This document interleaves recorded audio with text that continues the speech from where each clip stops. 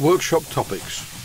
Fitting a Myford quick change tool post and mounting a drawer under the bench to hold ancillary equipment for the Myford. First of all though, the unboxing ceremony, and that was it. The quick change tool post assembly is in a plastic sleeve. I thought it was a bag, but it's not, it's a plastic sleeve. And loose in the box are these two Allen bolts. There's another one in there somewhere, and there it is. Here is the tool post assembly, and just for a change, it's really nice. The general finish is good. On some tool posts that I've had in the past, the finish has been very, very rough. But then again, that is what I would expect because this wasn't cheap. My only extremely tiny criticism is that the label isn't the same size as the recess into which it fits. But never mind that, it's time to fit it to the lathe and see what it looks like. First of all, I'm removing the nut and the large washer from the previous tool post. Really, all I need to do now is retighten the nut to hold the tool post securely in place on the top slide. To prevent the nut from marking the tool post, I fitted a washer in between the two.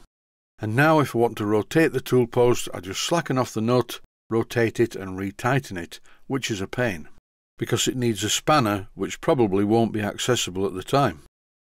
Here's a shot of the quick change tool post with a couple of the fittings in place. Some quick change tool posts come with a lot more fittings than the two that come with this one. I'm not bothered about that. For this small Myford I only need 2 holders anyway. This Myford will only be used for very light duty jobs. Things like parting off can be carried out on one of my other lathes.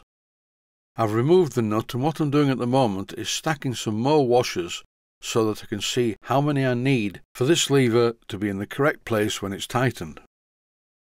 I need more washers than this. With just 2 fitted, the lever fouls the tool post holder fittings. I'm going to make a special washer once I find out the thickness that I need to make sure that the handle clears the fittings and ends up in the right place, which is pointing towards me, or at least the right hand side of me. Once everything works, all I need to do is measure the thickness of the group of washers. In the end, I made 2 of these special washers. This allows them to slide over each other so I can get a good tightness on the handle. All I need to do now is fit the handle, and here it is, the job's completed. Now of course I have a spare tool post, and here it is. This is the one that was fitted to the lathe when I bought it, but I really hate this type of tool post. With this tool post sat on the top slide with 4 tools in it, it's only a matter of time before I cut myself. I thought I may as well put the old tool post back in the new tool post box and amend the text to say tool post instead of quick change tool post. Previously I mentioned about the quality of finish and machining of some of the tool posts, like on the end of this tool holder for instance. This old tool holder is from my Smart & Brown lathe, and I couldn't help but smile when I looked at the state of the tool in this tool holder. I sold my Smart & Brown lathe to a friend of mine, and he's very much a beginner, and this was one of his early attempts, I think.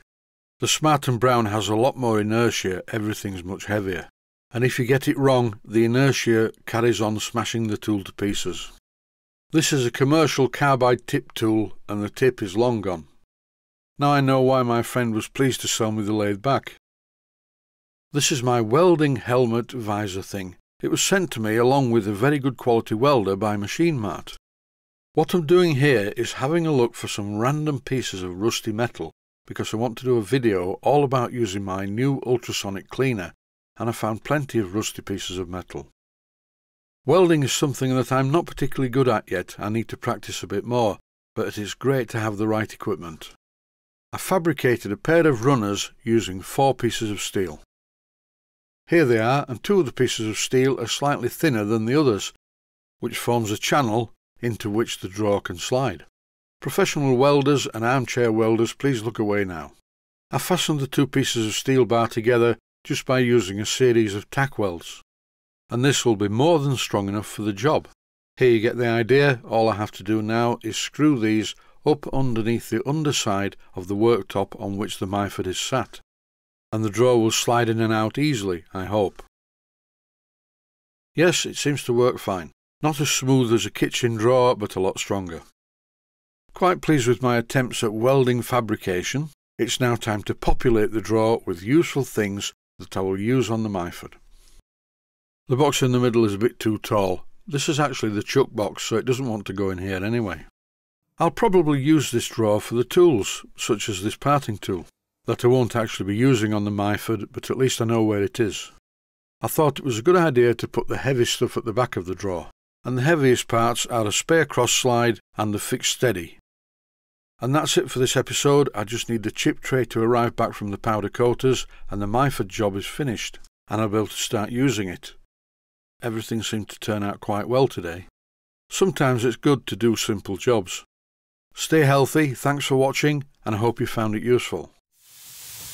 Please take the time to visit my Mainsteam Models website and click on the section of the website that says Video Playlists. And by doing that, you can find other videos that you may like to watch.